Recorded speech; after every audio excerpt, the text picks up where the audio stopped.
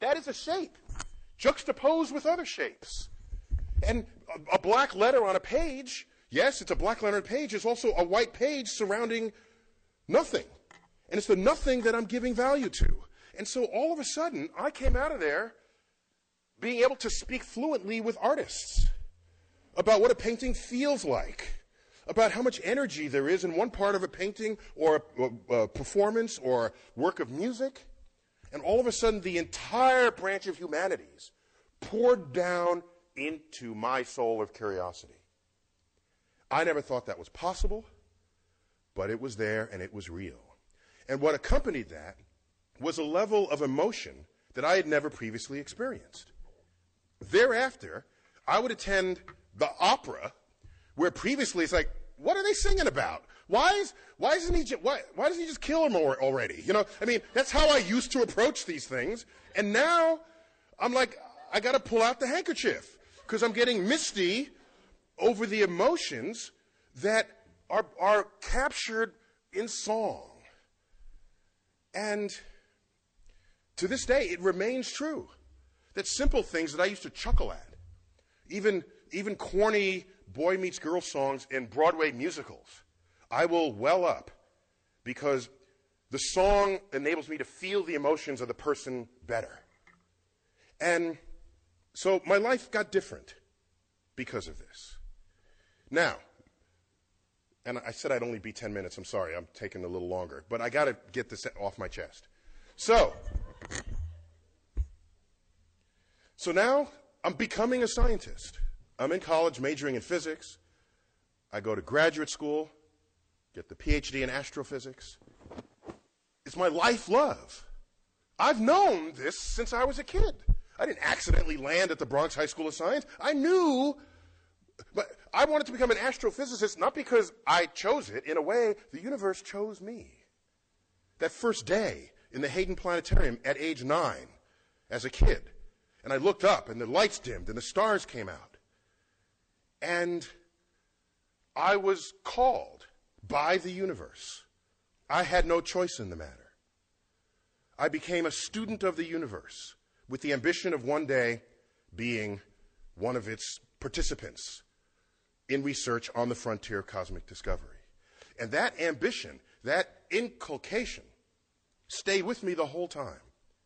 To the point where when you become an astrophysicist, when you become a scientist at all, here's what I'm putting back to you.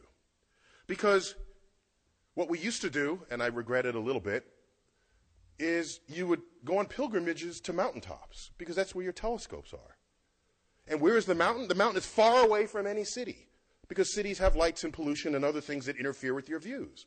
So by construct, the best telescopic observing sites are far removed from civilization, which means it takes at least 4 modes of transportation to get there. The plane, the train, the bus, the all-terrain vehicle. Then you get to the mountaintop.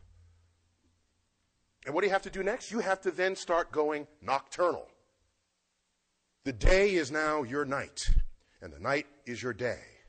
And so that's part of the pilgrimage. There's the effort of the travel, and then there's the effort of flipping your schedule and going nocturnal. Then there's the telescope itself, this conduit to the cosmos. It's a physical, it's a tube. It's a conduit. And I sit there and I reflect on it. My specialty was the center of the Milky Way galaxy, 30,000 light years away. And so I have my digital detectors. I've got the telescope. It's dark. It's just me on this mountain and the universe.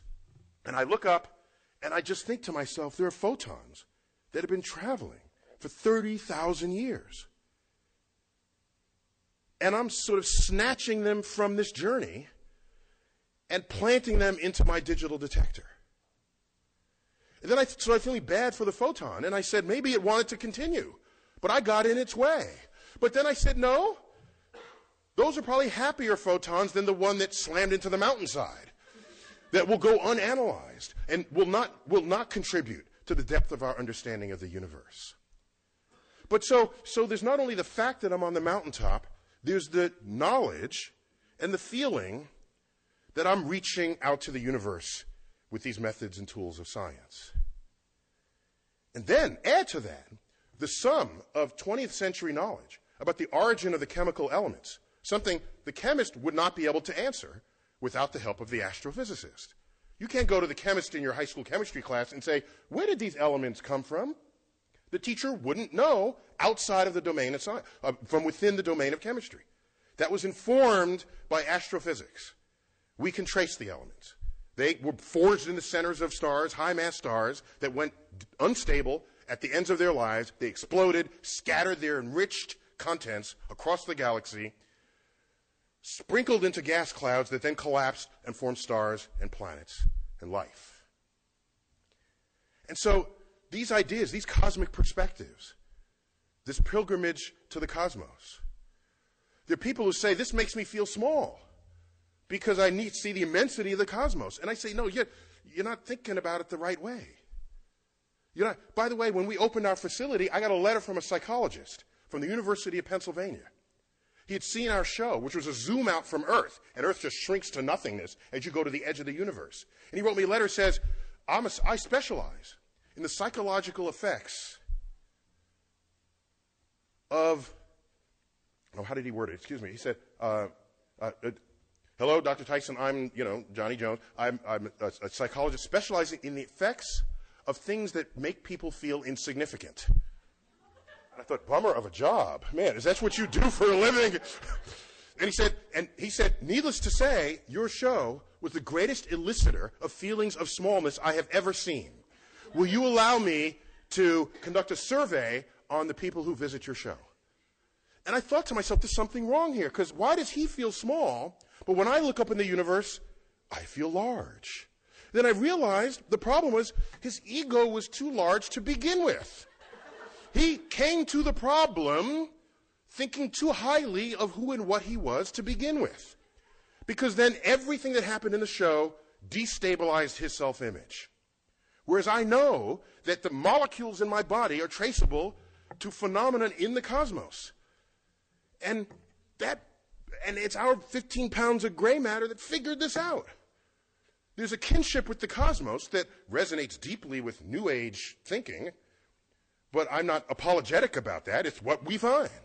If whatever we find resonates with whoever, go ahead, take it. But what I want to know is, we're in one of the greatest centers of neurophysiology. I want somebody to put electrodes on my head. And when I reflect on our kinship with the cosmos, when I do the calculation that shows that a 15-ton meteorite that we have in the center of the Rose Center for Earth and Space, it's an iron meteorite. When I do the calculation that shows that if you take all of the iron from the hemoglobin of the people in the tri-state area of New York City, you can recover that much iron out of their blood and realize that the iron from that meteorite and the iron from your blood has common origin in the core of a star. Tell me what part of my brain is lighting up, because that excites me. That makes me want to grab people in the street and say, have you heard this? That it's not simply, as Carl Sagan has said, we are star stuff, but there's a more poetic and I think more accurate way to say it. It's quite literally true that we are stardust. In the highest exalted way one can use that phrase. And so I feel, and I use words. I bask in the majesty of the cosmos. I use words, compose sentences that sound like the sentences I hear out of people who had revelations of Jesus, who go on their pilgrimages to Mecca.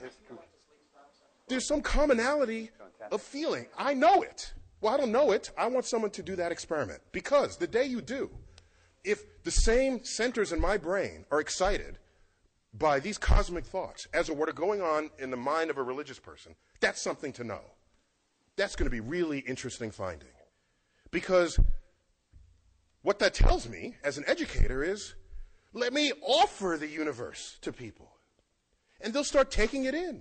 And they'll start achieving those feelings that they had before.